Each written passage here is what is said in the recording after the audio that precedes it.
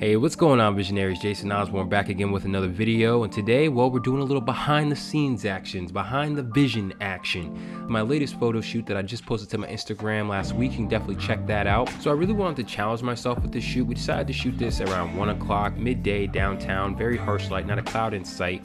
I'm using a Canon R6, and I also want to, put away the zoom lenses, and I used only primes for this. So I used a 24mm 2.8 image stabilization. So that's not the pancake lens, that's the EF lens, not the EFS. And then I also used the Sigma 50mm Art 1.4 lens. I really want to get back to using prime lens when I do shoots like this because they're overall sharper, and even though it might require a little bit more leg work, the results are absolutely beautiful.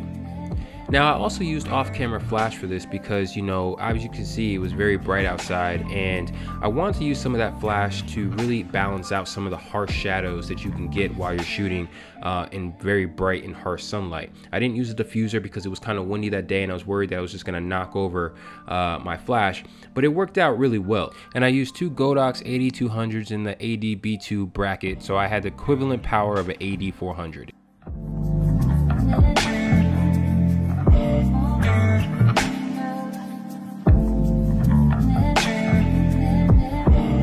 Downtown Houston has a lot of great areas to shoot, very popular. You can travel at any afternoon and see a bunch of photo shoots happening depending on what section you're in.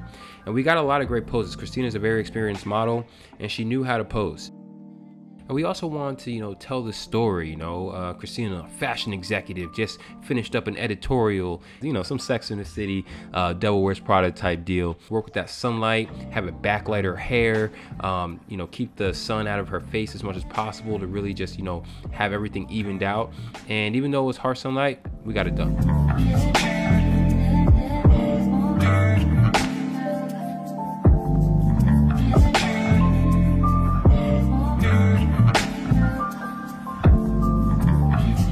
And editing these shots, worked out really well due to the cool backgrounds, but then like the warm, foregrounds. We got a really nice contrast of colors, and I don't use presets, but I did put on like that teal orange color grade to these photos because it just complemented the photo all around, as you can see.